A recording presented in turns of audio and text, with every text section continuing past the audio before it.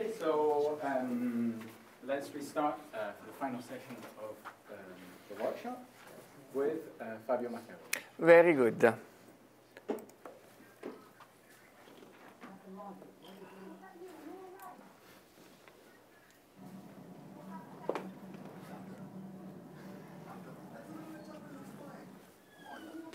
Louder. That's the most loud we can get.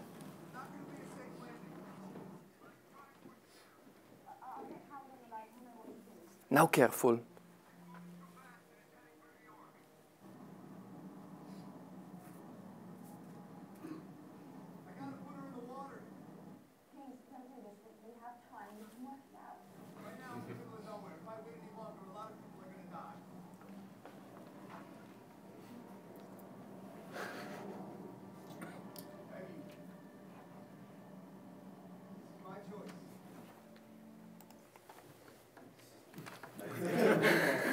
Very good. I think that it took Peter's advice very seriously to start doing decision theory by movement. You're right, you're right.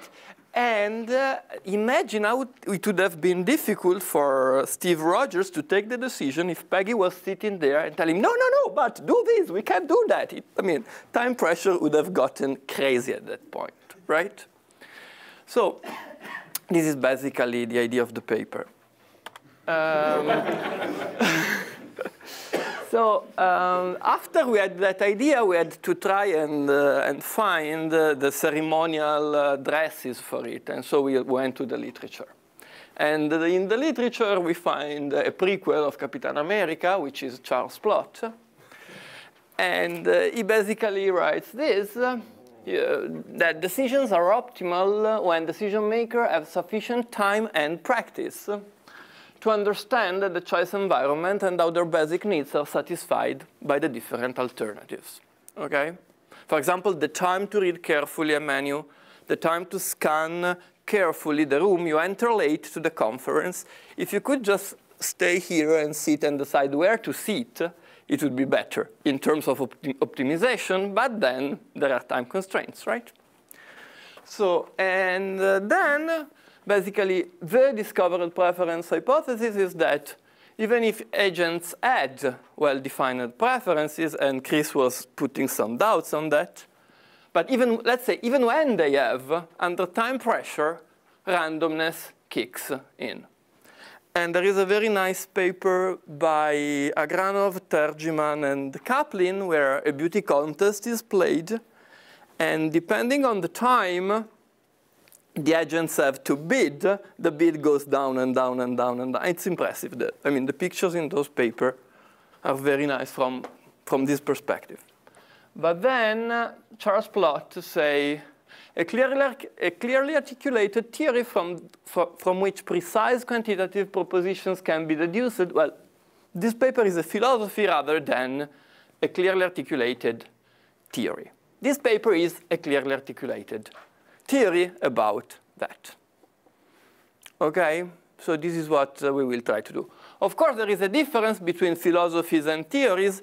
Philosophies are very broad, while theories tend to be a bit narrower, but we hope not too much. So specifically, I will not talk about the whole paper, but just about one section of the paper. And the section of the paper is basically will lead us here. So there is a decision maker, Steve Rogers, on the spaceship. And you have time t to decide what to do. You have a family, he has a set capital A of alternatives. That is to say, you have a decision problem, and you have to choose an alternative. And I will write P sub t of A given big A, the probability that Steve Rogers will choose little a from big A, okay?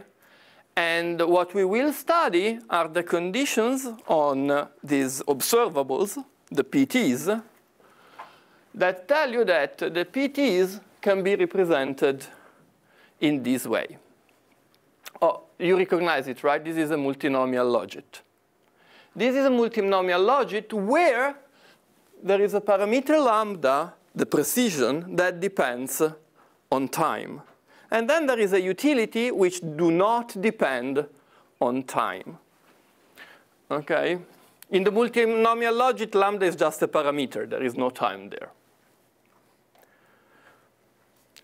Let's see what happens. If no time is available, that is to say, if t goes to 0, this decision maker will just pick one alternative randomly. Okay, imagine again, you have a menu, 0 time to choose, you just pick one. While as t goes to infinity, what happens is that utility differences matter more and more and more. So if this decision maker who has a preference have time and or practice, what will happen? It will basically converge to a utility maximizer. I mean, this is hieroglyphics, but this is very simple. This is what this says, that the probability of choosing A out of A is 0 if A does not maximizes the utility, while if the alternative maximizes, all the maximizers are chosen with the same probability. Okay? I mean, these two things are just limit consequences of that representation. Again, what do we do in the paper? In the paper, we start from choice frequencies that for us are just a way of organizing choice data. And we say, if choice frequencies satisfy some properties, then that will be the way they look. In other words, then it's a good idea to represent them, to study them by a multinomial logit. OK. So what is old in this paper? What is very old is the basic part of the formula. Fix a time t. As now t is the time of the experiment, right? It's the time frame of the experiment. If t is the time frame of the experiment, it's very easy to find the v that depends on, it's not very easy, it's very smart, is what Luce did. Find the v that depends on t such that this is the probability of choosing A out of A. But what we care about is not the static shot of an experiment, but rather the decision process. Okay, so since we care about the decision process, the difficult part of the task is finding conditions that give us a time-independent utility, which is the one that would be maximized if there was no time pressure, and a time-dependent, here you read homeomorphism parameter, such that VDT has this form. Okay, so the idea here is that every screenshot is very easy to take it, right? The difficult part in the exercise will be linking the subsequent choice, it will be describing the evolution of the VT that tell you that the VTs have this form. Of course, if I put a U here, the exercise is dead, right? If U were time dependent, there would be no point, but especially if little u were time dependent, we wouldn't be following this discovered preference hypothesis. U is the preference that will be discovered, that would be discovered if the decision maker had infinite time to compute or to reason or to practice his choice. But you could understand this as a model, which had, as a special case of a model which had that capacity. Is that? Say it again. Well, I suppose I was thinking that I see why you want the utility not to be time dependent as an implementation of a discovered preference. But you could imagine from a sort of testing point of view, you could imagine this as a special case. Absolutely. Of a model. Yes, of course. You are assuming a model, for example, a multinomial logic model to describe your data, and our axiom will tell you, you look at the data, and our axiom will tell you if the data don't satisfy this axiom, trying to fit a multinomial logit with this data is a very bad idea. Okay? Because there will be no parameter of the logit that will allow you to fit your data, because your data are not logit. Okay. So old and new. So I think that it's very easy to see, even for decision theorists, why this time-independent function is a utility. Okay, why do we see that? Because, of course, if this is the time, if this is the formula, and this thing is time-independent, the probability of choosing u versus x, the odds of u versus x will increase as the utility increases, right? So the interpretation of u as utility, I think, is rather uncontroversial. Why do we want to call lambda accuracy? There is, please. I do understand that a function will be, u will be an ordinal transformation, strictly increasing of utility. But why that would be exactly the right kind? No. An ordinal, by utility I mean an ordinal increasing transformation of utility. Absolutely. And as for lambda, let's see what happens as lambda increases. Okay, now we have two alternatives, B and A. Here I'm plotting the utility of B. I'm keeping the utility of B fixed, and I'm moving the utility of A.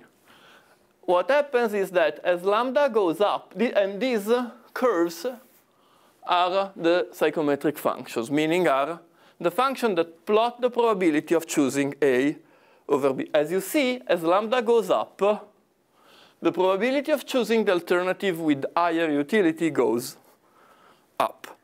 So in discrimination theory, in psychophysics, this is the lambda is called the slope of the psychometric function and tell you how precise is your ability to distinguish the stimuli. And the stimuli here being A and B.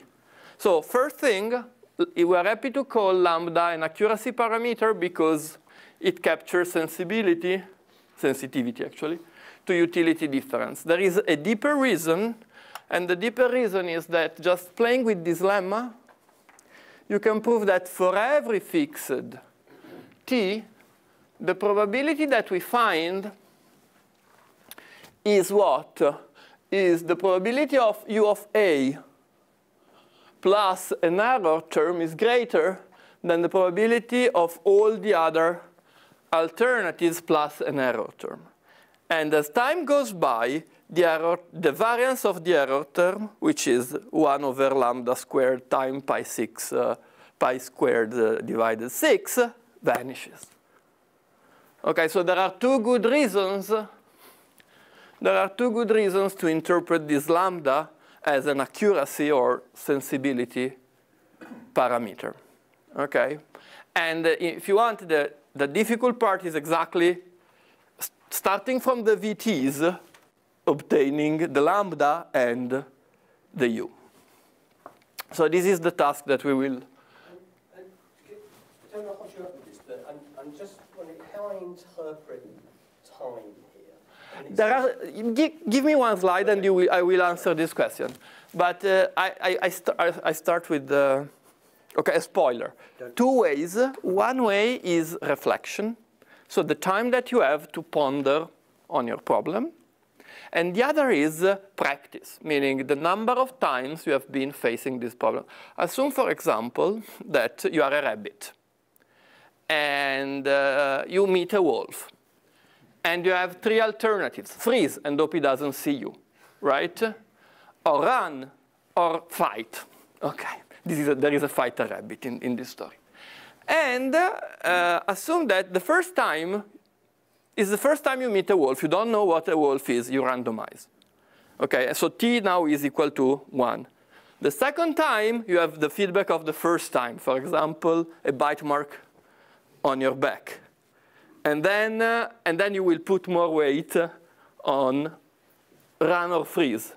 And as time goes by, you get closer and closer to the fitness of the alternatives. So in this evolutionary perspective, U is fitness. And as you practice, if you survive, you learn the fitness. But it's definitely not then in some sense real time, is it? It's something no, it's not real. More subtle than... Yes and no. Yes and no. In the Kaplan-Agranov experiment is really time. Yeah. And lambda is really a decreasing function of time.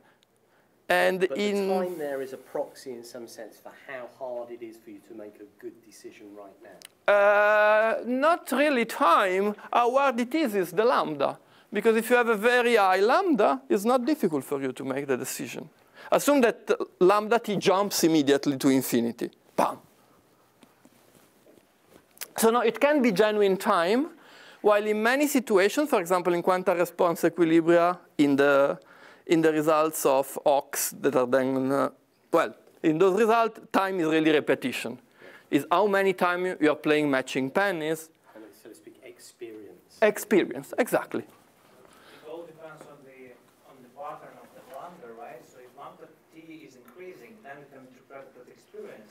But if it's decreasing, then you have to interpret it as fatigue, for example. Yes. Or this time pressure, which was in the movie in the morning.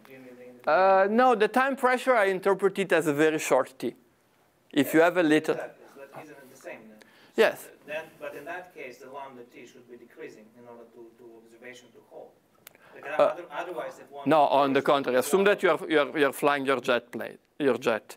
You have 1 second, very high imprecision. 2 seconds, very higher precision. 3 seconds, even higher precision. Right? The more time you have to choose, the better will be your choice. So if Capitan America, rather than being flying at Mach 3, would be flying at Mach 1, he had thrice, right? Okay. Because, I mean, it goes with the inverse of the mistake. Very good. So let's go back to the timeless model that is lurking behind this. So look at this. This is just a parametric model. Lambda here is a parameter. What we will study in this paper is how t affects the right parameter to model your decision problem. This model has many names in different strands of decision making. For example, in psychophysics, M is called a logistic parametric family. Lambda is called the slope of the psychometric function. In fact, lambda is 4 times the tangent at 0 at the curves that I've been showing you. And since Cattell, at the beginning of the 1900s, there is this observation that the more time the agents have to discriminate to use of gray, the better the discrimination of the agent becomes. So in that case, utility is just the ability to recognize the stimuli. In discrete choice analysis, and especially in panel experiment, where the decision makers face several questions. This is the multinomial logit model, as I said, and lambda measures the standard deviation of the unexplained component of this random utility. And what they observe, and this goes back to his observation, is that lambda changes with time. For example, fatigue is described by a lambda that decreases. So with fatigue, lambda decreases, and the decision gets more and more fuzzy, while with learning, lambda increases. Here I will be talking about increasing lambda. In the paper, we have all the possible lambda dynamics. But here I'm just talking about the learning story, which is the one close to time pressure. The more time you have to think, the better decision you will take. Again, time is not chosen strategically. Time is just a way of organizing the data. And in quantum response equilibrium, well, this is the model that makes quantum response equilibrium. And lambda represents, according to Goree, Palfrey, and co-authors, it represents the degree of sophistication of the agents playing the game. And in fact, as lambda goes to infinity, the players in the game play a Nash equilibrium. While as lambda goes to 0, the players just pick randomly. OK. Well, again, in all 3 fields, as time goes by, or as repetition goes by, many observations point to the fact that lambda increases. Questions so far? OK. So we can go to the setup. The setup is a very standard setup. There is a set capital X of all the alternatives available. And a decision problem is just a subset of capital X. In the present stage, we consider finite subsets. So we are in the spirit of discrete choice analysis. So capital script A is the class of all non-empty finite subsets of X. And we will denote by delta of A the set of all the probabilities that have support into A. Meaning that if you have to choose from menu A, you cannot choose something that is served in the other restaurant. OK?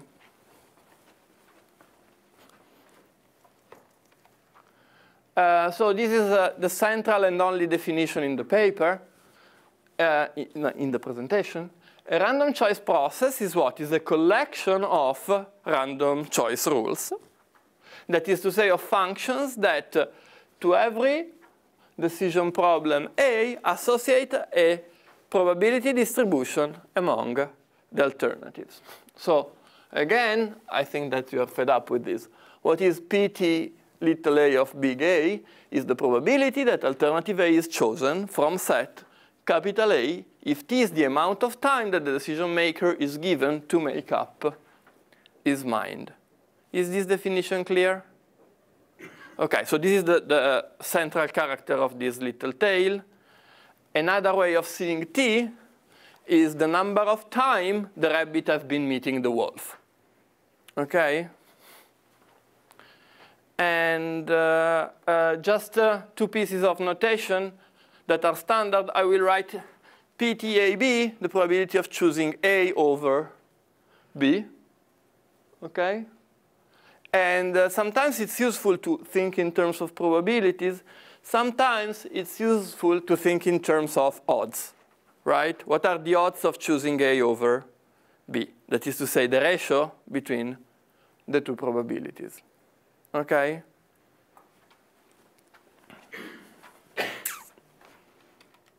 OK, so again, you remember where we want, something very bad is happening. OK. So now we will put assumption on PT that will lead us to the softmax model I was talking about. OK. Of course, there are two assumptions that you can think for free, right? In every stage, the decision maker will have to behave a la loose, right? So in every finite time, you must have full support. In the paper, we have the non-full support version. But for now, let's take the full support. Yes. Let's take the full support and conditional probability. These tell you that the probability of choosing A from A is the probability of the two-stage process of first focusing on B and then choosing A from B. These are the assumptions of loose, and they give us this. OK, what is the proportion of the entire path that we covered? We covered this part of the representation. What do we still have to cover is this part of the representation. And getting to that was fun. So some assumptions are very simple. Continuity. Continuity is continuity, meaning that as S goes to T, PS goes to PT. OK? Of course, the moment in which you think of decision makers that are just that have breakthrough, this continuity is violated. OK? And then actually, CAD-lag, so continuity from the right would be enough, but continuity is easier to write. Time consistency.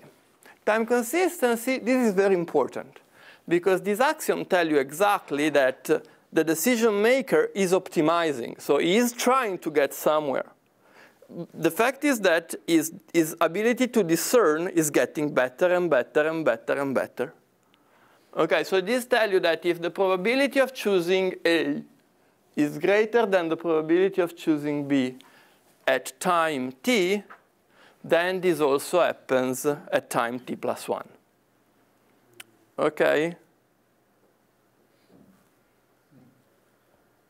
If this weren't the case, there would be, if you want, probabilistic preference reversals, right?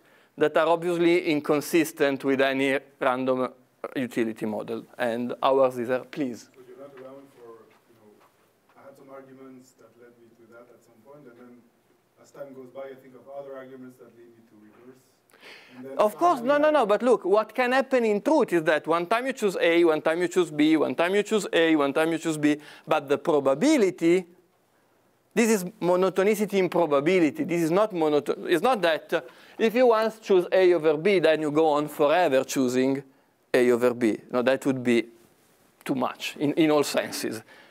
No. What I'm saying is that, that the probability of choosing, if I see you choosing A over B many times, as time goes by, this probability, if I see you choosing A more often than B, as time goes by, you will choose A more and more and more and more and more often. Think of a reinforcement mechanism, right? But you require it to be strictly monotone. I am requiring strictly monotone. Sounds very strong. I have both in the paper. Yeah, okay. But no, this is very, he is super right. And in fact, this is what Massimo has been bugging me. But unfortunately, if you don't ask strictly monotone, the result is simply false. So the form that you have just seen is strictly monotone, and you don't get it. And there are forms that are weakly monotone that are not logit. So, but in the paper, we characterize them with all the theorems, functional forms, and everything. But I think that this is so beautiful that I will pay this price. Okay? No, but you're perfectly right. This is the strongest axiom, actually. Asymptotic uniformity. What does this mean? It means as soon as now you go in the limit, if when you have no time constraint, I see you choosing either A or B with positive probability, then you choose them with the same probability. Of course, these assumptions have some bite, but it tells you, look, if at the end of the time you are still uncertain, it means that you like them the same. Because all that you could learn from experience or from introspection has been learned.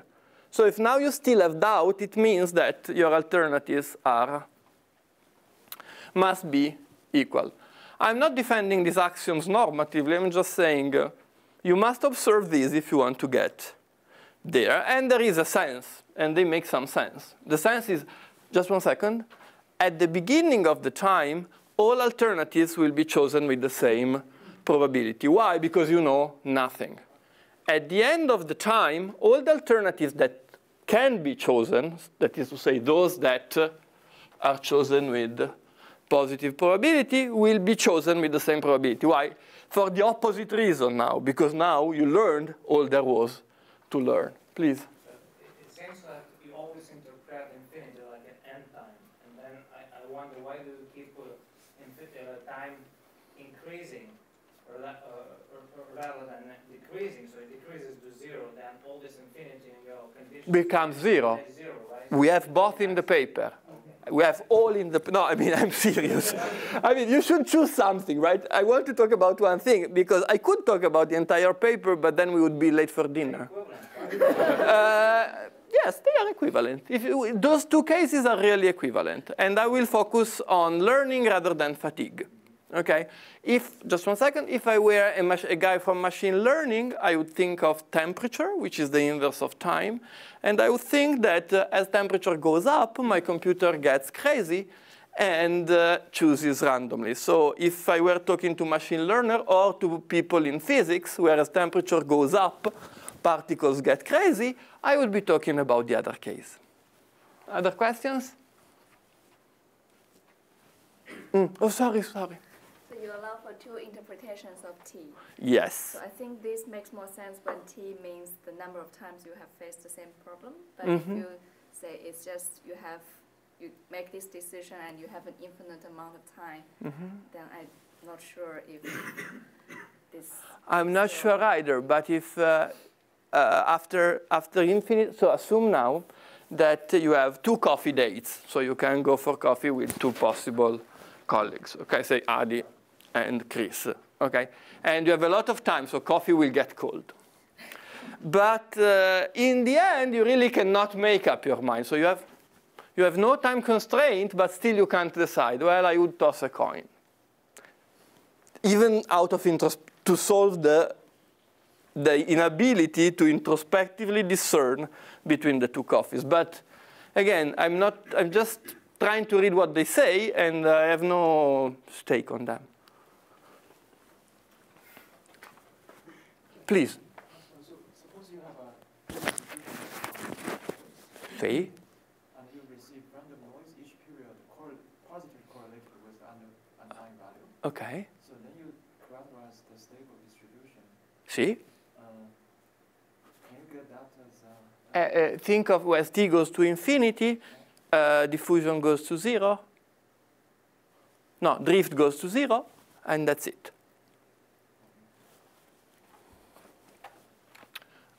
And boundedness, okay? This axiom, again, this is another moving part. We can deal without strong time consistency and without boundedness. I will start with boundedness. I will weaken boundedness, and I will leave the without boundedness for those willing to read the paper. Okay? And what does boundedness say? It tells you that the odds do not explode. Notice that for every finite time, this quantity is finite, right? Because of full support, this quantity is finite, this quantity is finite, this quantity is finite. So the thing in between the moduli is always finite. This condition is a condition that tells you that quantity do not explode. And it is related to the older theorem Peter was talking about many hours ago now. Okay? So this condition tells you that the older theorem is much more powerful than Peter thinks. Okay? And then I will not enter this debate. Very good. Now, time for the first theorem. The first theorem says, assume that X is countable. We can do without it. In the paper, it's without it. But countability saves us an axiom. Okay? A random choice process satisfies full support. You remember what it means. Conditional probability. These are the 2 assumptions of loose. Continuity is continuity. Time consistency is strong. We discussed it quite a bit. Asymptotic uniformity means that after practice and reflection, you cannot make up your mind. You just toss a fair coin. And boundedness, if and only if there exists a function u from x to r, and a linear homomorphism, in this case, is just a constant. But you will see why I wrote it this way. Okay? Such that you have exactly the form that I promised you. Remember, a linear homomorphism is a very Byzantine way to say lambda times t. Okay, but in a second, linearity will be lost. Okay, so now it is a constant times t. Okay? And everything is as unique as it can get. That is to say, cardinally unique. What is that drives linearity of lambda? Linearity of lambda is driven by Euler theorem. And now we have to weaken Euler theorem to get a nonlinear one. And so we have to weaken boundedness and get to weak boundedness. Weak boundedness means that irrespectively of how subjective time is measured, that there is one way, the subjective way of measuring time, such that you have boundedness. Okay, if you can think of W as the subjective speed of time for the individual. Okay, for example, take me and my son, I think that time passes much faster for him than for me. It depends. In some things, it passes much slower for him than for me, but it definitely passes differently for him, or for me that I'm talking and for you that are sitting. Okay, so this is, of course, a weakening, because when SW you take the identity, you get to boundedness. When you look at this weak form of boundedness, you have the result that I promised. Okay? Should I read it? Si. So, random choice process, full support, conditional probability, continuity, time, consistency, asymptotic uniformity, and weak boundedness. When boundedness is weak, this is what happens. So we get exactly to the formula that I proposed. So this formula tells you that to capture, for example, time pressure or preference learning, you can use a logit model where the precision depends on the time. If you want to talk about learning, precision increases with time. If we want to talk about fatigue, precision decreases with time. If you want to think of the optimal moment to choose, and then you get bored and whatever, you will have something looking like that. Okay, once you do one, all the rest is just being able to work with it. Yes. Any questions at that point? At this point? Very good. So I'm basically done. So what do you find in the paper? You find comparative statics, and the way in which comparative statics mean what happens if me and Natalie have different processor speeds. Okay? Basically, if she has a higher processor speed than mine, her choices will stochastically dominate mine. This is comparative statics in a nutshell. Lambda's computer speed is very nice, because assume that I am a car thief, okay? And then I have all my minions. And all of my minions get here with their stolen cars. But I hear the police is coming. If I had time to estimate exactly the value of all the cars, I would take the one that I can sell at higher price, right? So lambda is really computational ability. The higher is my lambda, the faster and the better I can compute the value of the car. And the less mistakes I will do. Uncountable X is very simple. You can guess the axiom.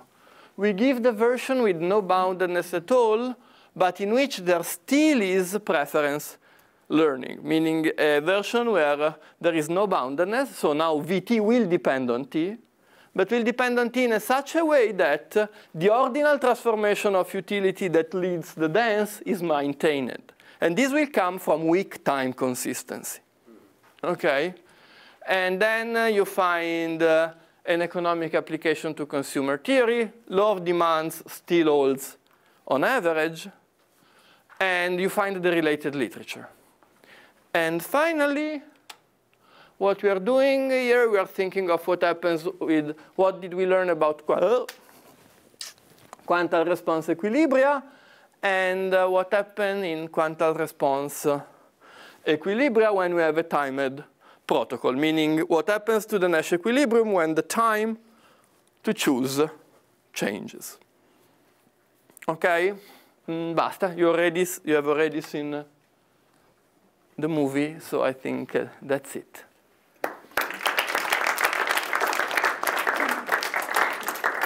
Perfect timing.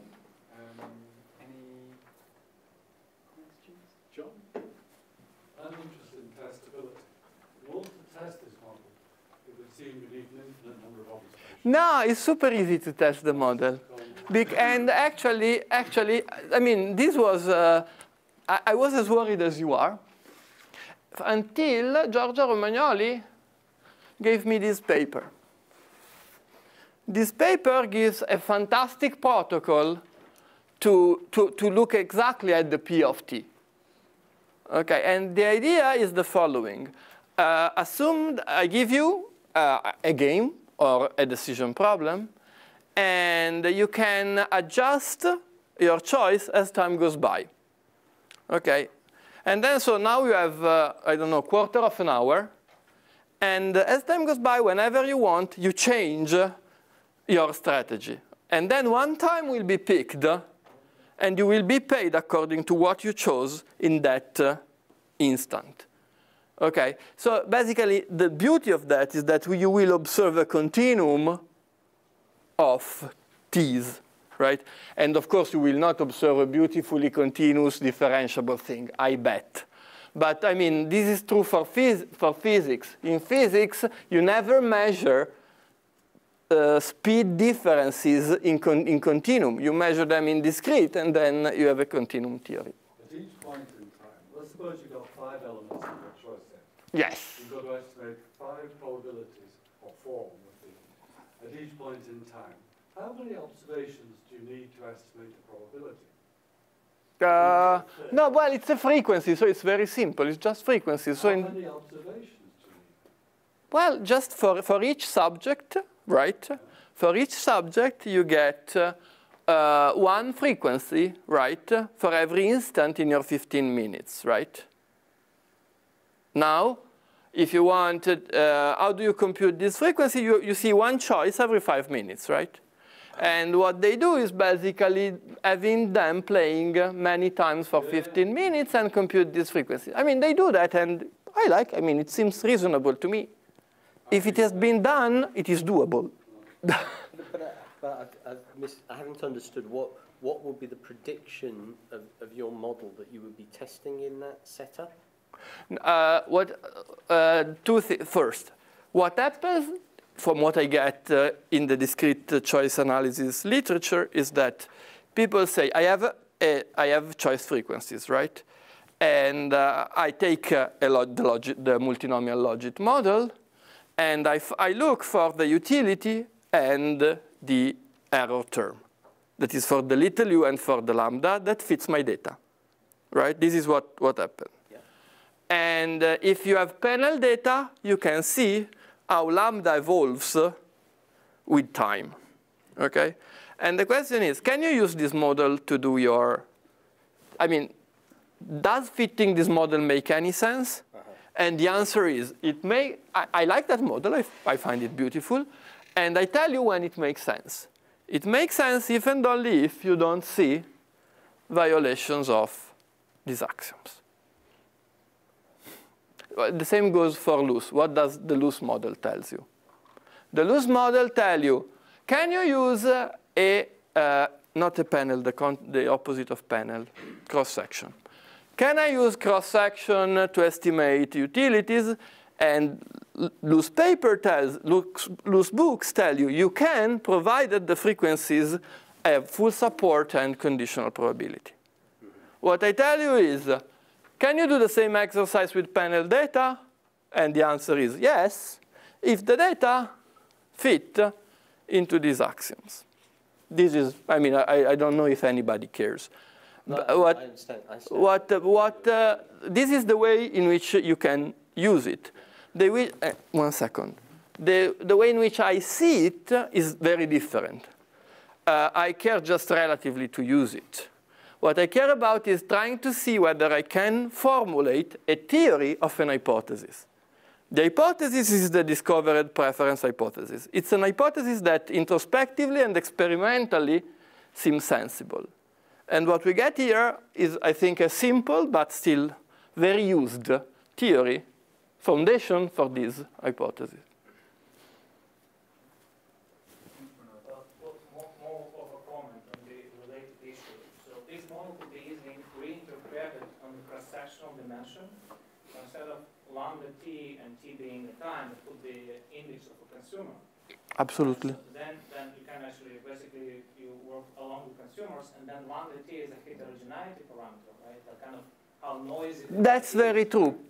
See, there is a paper by people in Ireland doing exactly this for species preservation. Yes, very good comment. Grazie.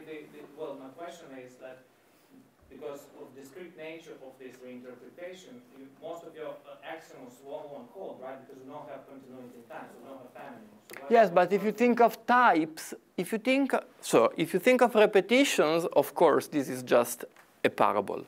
If you think of reflection, this is not a parable, right? If you think of the Kaplan, Agranov, and company, that is not a parable.